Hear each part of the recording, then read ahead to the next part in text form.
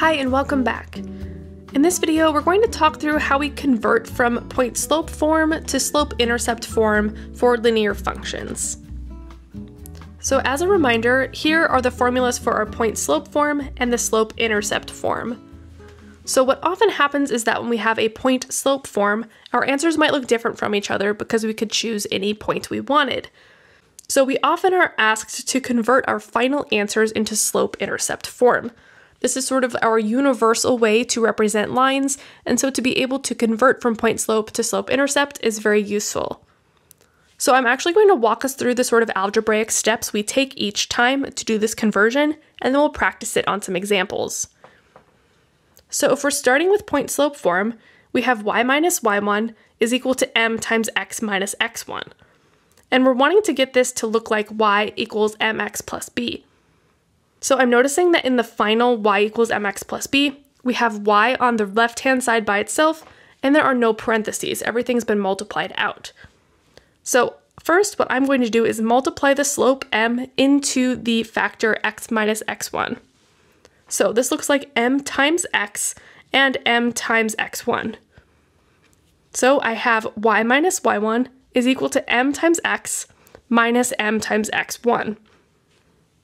Now, the y equals mx plus b has y by itself, so what I want to do is get y by itself by adding that y1 over to the right-hand side. So now I have y equals mx minus mx1 plus y1. And this is actually basically it. So m is the slope, m times x, and then everything left over is our vertical intercept, our b value. So we can actually write this as y equals mx plus, and then in parentheses, negative mx1 plus y1. So this is the slope mx plus the intercept b, which is actually this negative mx1 plus y1. So I only show this because these are basically the exact same steps we take every single time we do this conversion in sort of a general way. But I think it'll make more sense as we do the specific examples, and you'll see these steps repeated each time. Alright, so for examples, I'm actually going to use some equations of lines that we found in the point slope form video. So here are our equations. We have f, g, and h. And let's go ahead and convert each of these to slope-intercept form. So starting with f, we have y plus 1 is equal to negative 1/2 times the quantity x minus 3. So we want to get this into y equals mx plus b form. So the first thing I'm going to do is distribute the slope. So that negative 1/2 gets multiplied by x and negative 3. So I have y plus 1 on the left-hand side, and then the right-hand side is negative 1/2 times x minus 1/2 times negative 3. So I've distributed that slope into both of those terms. So this looks a little messy. Let's simplify it. So I have y plus 1 on the left-hand side still, and then I'm going to write this as negative 1/2 x and then plus 3 over 2. So negative 1/2 times negative 3 becomes a positive. So we do the 3 times 1, that's 3, still divided by 2. All right, now I want to isolate the y because our final version is y equals mx plus b. So what I'll do is subtract 1 over to the right-hand side to get y by itself. So now I have y equals negative 1/2 x plus 3 over 2 minus 1. So we've isolated y and now we're almost there. So we want y equals mx plus b. We have the mx and now we just want the b to look a little better. So I need to combine the 3 over 2 and the minus 1. So I'm going to rewrite 1 as 2 over 2. So now I have y equals negative 1/2 x plus 3 over 2 minus 2 over 2, and now I can combine these into one fraction. So 3 over 2 minus 2 over 2 is just 1 over 2.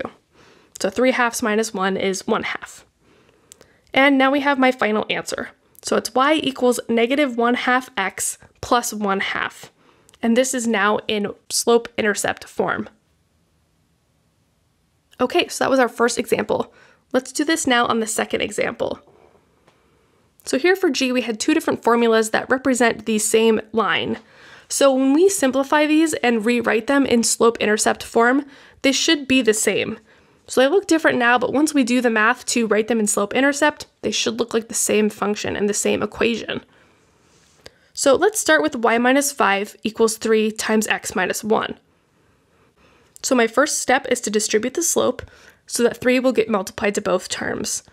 So I have y minus 5 still on the left-hand side, and then I have 3 times x minus 3 times 1. So from here, I want to isolate the y. I'm going to add 5 to the right-hand side in order to get y by itself. So now I have y equals 3x minus 3 plus 5. So I've isolated y. I have the mx, that's 3x, and now I just need to combine those last two terms to get my plus b. So when I do negative 3 plus 5, I'm getting 2, and my final answer is y equals 3x plus 2.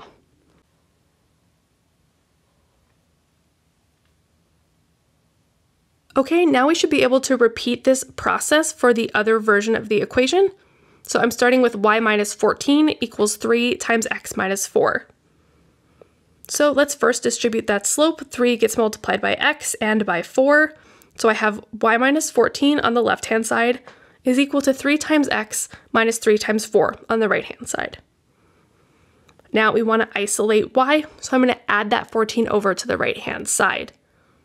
So I'm getting y is equal to 3x minus 12, and now I've added that plus 14.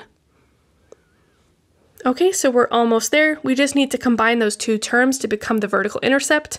So when I do minus 12 plus 14, I'm getting a positive 2. And that gets me my final answer as y equals 3x plus 2. All right, and there we go. This is why we often are asked to put our final answer in slope-intercept form. Here we got the same solution, even though the initial way we wrote the equations looked quite different. So this is our way we can be sure that we've written the same equation of the line. All right, let's repeat this one last time with the function h.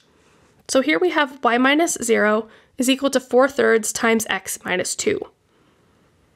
So our first step is still to distribute the slope, so 4/3 gets multiplied by x and negative 2.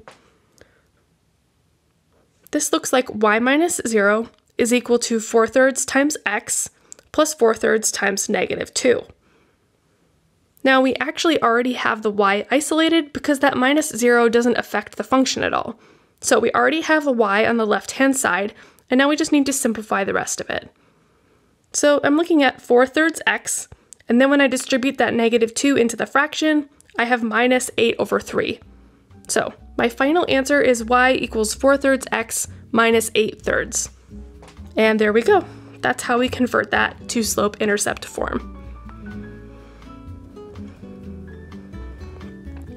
Alright, that's it for this video. Just some examples of how we convert from point slope to slope-intercept form. Thanks so much for watching, and I will talk to you in the next one.